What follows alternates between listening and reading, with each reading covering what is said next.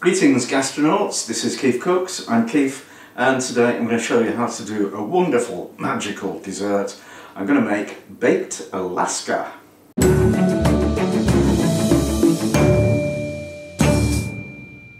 And this was requested by Dean Gilson, so I hope you enjoy it. And yeah, it's been around a long time. Apparently it was invented in 1867 to celebrate the, or commemorate, the purchase of Alaska by the United States from Russia, and for $7.2 million, a bargain. And if you like this video, give it a like, share, subscribe, give us money if you want, we like that. And yeah, so Baked Alaska, it doesn't sound like it should be possible. It's ice cream encased in meringue and on a sponge base. So, you know, it's hot and cold and yeah. Anyway, I'm looking forward to this, so let's get on with it. Right, first of all I need to make my sponge. It's a fatless sponge, so the ingredients are really simple. I've got 85 grams of caster sugar, 85 grams of plain all-purpose flour, 3 eggs and some vanilla extract, and a teaspoon of baking powder. That's it. So I'm going to make individual baked Alaskas, and I've got these little sort of mini quiche dish things. I'm going to grease those liberally with butter because they are not non-stick. Normally a baked Alaska is done as a sort of family-sized thing and you just cut slices, but I think individual ones will be cute. Now to start making your batter for the sponge, you need to first of all separate the eggs.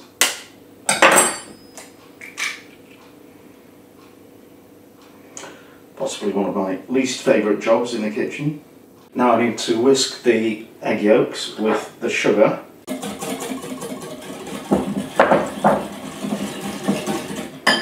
And the vanilla. And we keep whisking for about 3 minutes until it's kind of light and creamy. Now I need to whisk my egg whites until I get stiff peaks.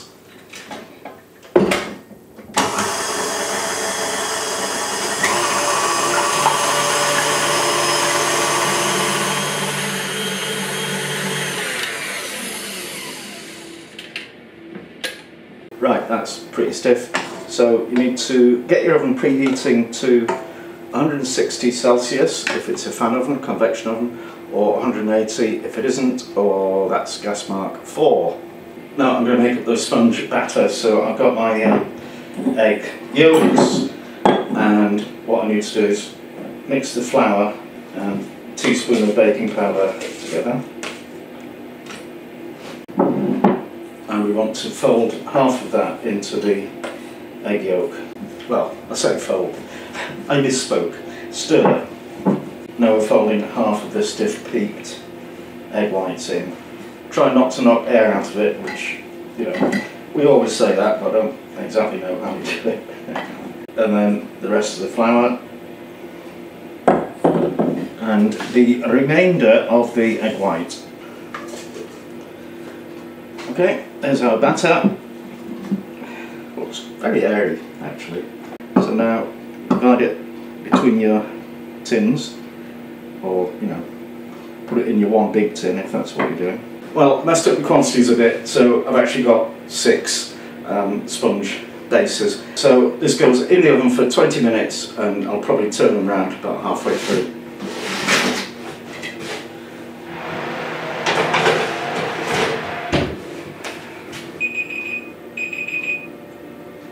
Okay, time's up. Oh yeah. Look at me buns. I know they're not really buns. Oh, they are actually, big ones. Squidgy, spongy, yeah. So I'll let those cool down a little bit in their tins, get them out of the tins, put them on a baking sheet to cool down completely. Now, normally what you do is just dollop your ice cream on top of the sponge and then cover it in meringue. But I'm trying to be a bit fancy schmancy. I want a really tall baked Alaska, so I'm going to mould the ice cream into these pots. which are just a little bit smaller than the sponges. And also I'm going to put a dollop of, what is it? Blackcurrant preserve in the middle, just for extra surprisingness. So I've got, shop bought plain vanilla ice cream, because I'm useless at making ice cream. Well, I've never really tried. I've done, well, I have tried, but I don't have a machine, so it involves putting it in the freezer and stirring it every half hour or so, and yeah, I forget. So pack it with ice cream and then scoop out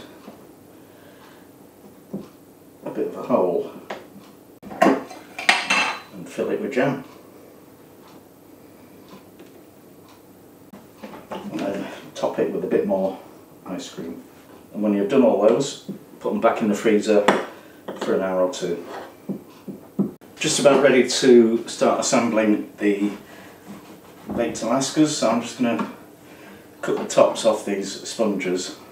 The ice cream might fall off otherwise. I'm really impressed with this sponge recipe, which I think was Delia Smith's. Good old Delia. And we've got a spare sponge because I ran out of ice cream, so I've only got 5 volcanoes of ice cream and jam. I'm just going to spread a bit of jam on each sponge because, well, you know, jam. Now, to make the meringue, I've got 6 egg whites and 300 grams of caster sugar, powdered sugar. I've got these because I made something that involved 6 egg yolks last week, so these have been in the freezer. So I just pop those in the mixer, and we need to beat them to stiff peaks, very stiff peaks. Plug it in.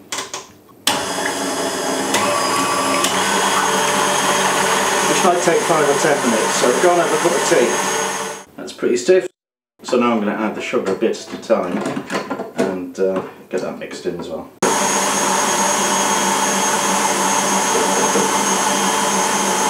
Okay, so that's lovely and glossy and solid. It actually feels like a solid thing. That's amazing. Okay, time to build the baked Alaskas. So I've got my jammy sponges, I've got my frozen ice cream with jam inside. Ooh, that's cold, amazingly. We want to spread meringue all over it. You want a good thick layer, and you want to make sure there's no gaps in it at all, otherwise the heat will penetrate and melt the ice cream and mess it up. And when it's all coated, just use a fork to make some sort of swirly ridges in it, and these will catch the heat and go brown.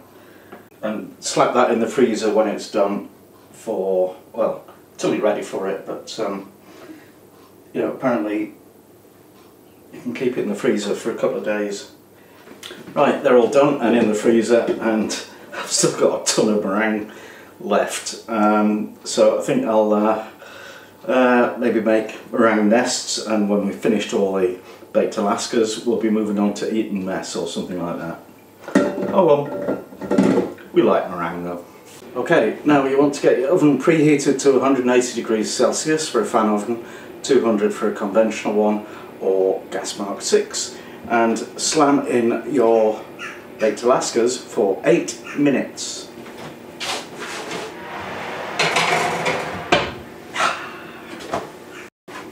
Okay, timer's just gone off, so let's do it. Oh! Okay, we've got a slight leak there, but I'm not telling you about it. Okay, taste this time with Mrs. KeefCooks! Hello! Oh wow. I used to save my bus fare and walk to school so I could buy a meringue. I used to have a meringue every single morning on the way to school. That's why you're so enormously fat. That'll be it. There'll not be any more videos because I'm going to kill him. Sorry. Because it's mostly fresh air. So, and sugar. Sugar. And is it blackcurrant? And blackcurrant jam. Mm. Ooh, yeah. Oh, oh yeah. Oh. That's outrageous. Don't mind us, we're going to eat a lot. Oh, I love it because it's, you know, when the meringue's all delicate and just crisp and soft in the middle. I'm just eating that bit. Ooh yeah. Because as a grown-up, I think of meringue shells as being a bit over the top, really. But this is a confection. Don't you think? It is. It's totally compacted. Oh. Oh! And it's cold in the middle. How did you manage to have it warm on the outside and cold in the middle? You know, ice cream. How is that what's in there? Ah, so that's the melty thing. Right. Oh yeah. Baked Alaska. I thought it was just about the way it looked. That is clever. Who'd have thunk it? Oh yeah. Is it black ripple ice cream? No, it's just vanilla with blackcurrant jam. Is it easy to make? Well, I've done it. I know, but is it easy? It's fiddly. Yeah. How long did it take? Oh, that's a day. Just waiting for stuff to freeze. Oh, so you can go off and do things and then come back and go off and do. Oh, I like that kind of cooking. Yeah. Alright. Oh. That is brilliant. Okay. Let's do the thing. Doing the thing. Thank you for watching and see you next time. That's really nice. I like that.